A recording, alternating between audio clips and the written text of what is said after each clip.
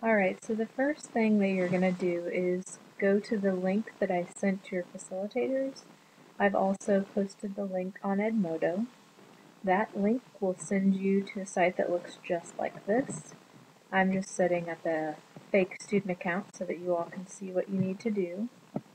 If you don't have an email address, this will be a blank for your email. But if you don't, you'll just click I don't have an email address and it'll give you these instructions. Then you'll need to agree to the terms of use and click register. And then it will be sent to me for approval. So, one moment and I will approve it and then we'll continue.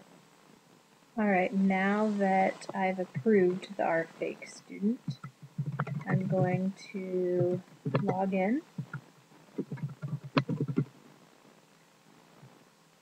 And this is how we will be using this site.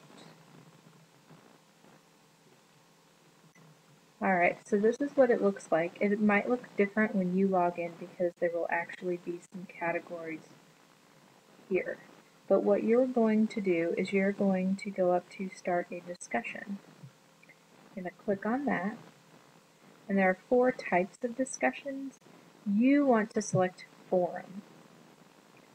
So for forum, you're going to click in the starter topics and you will post your essay here. So you're going to attach a document. It can either be a PDF or Microsoft Office.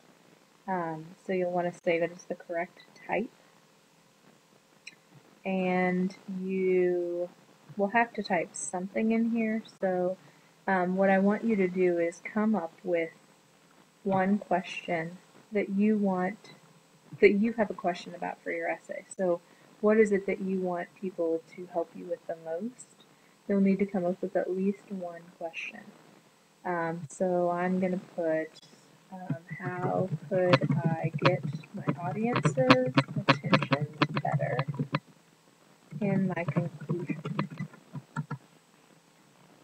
Feel free to give other suggestions as well.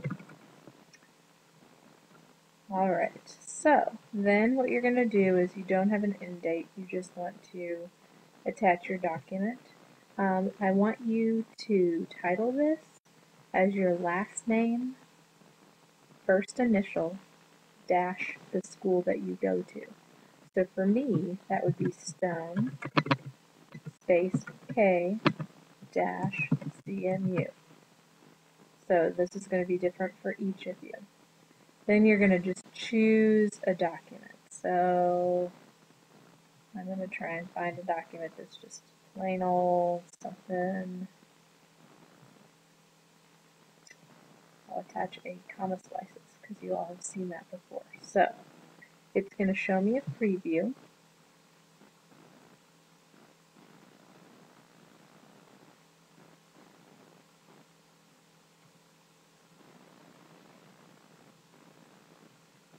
And that is all you need to do. You just need to make sure that your question is there, your attachment is there, and then click Submit for approval.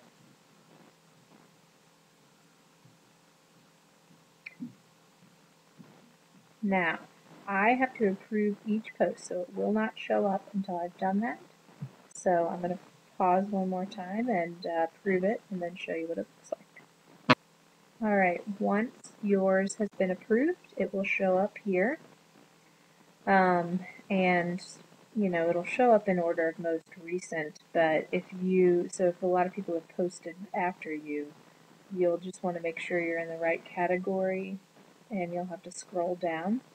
To view what it looks like, you just click view and comment and it makes it bigger. What you all will have to do is, so you'll be attaching your essay, you'll need to open up at least 2 other students' essays, read through them, and then comment with the questions that I've provided that you need to answer on their essays. So there'll be 3 questions, I think, that I'm going to have you kind of think about and answer about their essays. And we'll talk about the peer editing of the actual essays later. So, if you have any questions, let me know. But that's a quick introduction to this website.